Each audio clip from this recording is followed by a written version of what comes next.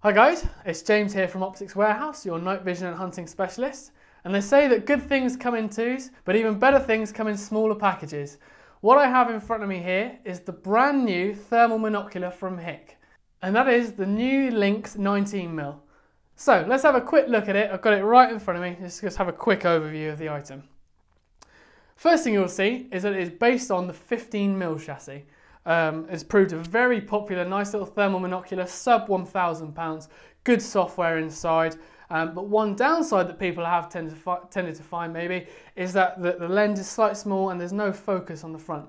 That is changed with this particular one. But as I said, we'll get to that in just a second.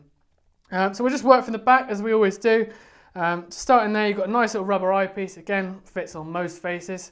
And then you've got your ocular adjustment there that just focuses the menu system, so you can see nice, crisp, clear menu settings on your magnification, your battery life, etc. On the top, you've got the same style 4 buttons with your on and off standby, your camera record, your menu, your zoom, which goes up to 4 times digital zoom, as it does with the 15. And then of course, when you go into the menu system, these buttons have secondary functions to go up and down throughout the system. Moving to the front is probably the most important change that we've seen. 19, as it states, it is a 19mm lens in the front, so therefore it's slightly wider than it is on the 15, and a big plus from this one is that it's got the focus on the front as well. So that allows you to change for different distances rather than being fixed at 100 like the HIK 15 is.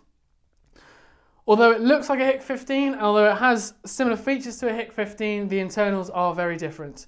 It is still a 388 by 280 size pixel sensor, but it is 12 microns of pixel pitch rather than 17. Now what that means is that it can define the image onto a smaller target, and therefore you have more definition in the heat source that you're looking at. So with all that put together, that obviously that slightly increases the price, but you get a higher res, higher definition image than you do with the 15. As I said, guys, it's the same style, same size as a 15, so all of you that have bought a 15 out there, you'll know how compact these are. Personally, as a deer stalker, I think it's a fantastic piece of kit because sometimes, obviously, you can have your rifle on one arm, you have your sticks in the other, you've got your binos around you, and then if you want something, you can just slide away and your smock just slips in the front or the side, whatever is easiest for you. It's there just to take out and spot and see what's out there that you might not necessarily be able to see with your binos. As you can see on the screen now, we've actually got a snippet of some footage showing. So you can see that high resolution of the 380 by 288 with a 12 micron pixel pitch really working on the targets in the screen. Guys, that's pretty much it on the brand new 19. As I say, we've got a big in-depth video coming in the new year, and that's going to go through the whole HIK range, which I'm very much looking forward to showing you guys. I hope you've enjoyed this one. This has been the HIK 19. I've been James, your night vision hunting specialist, and this has been another video by Optics Warehouse.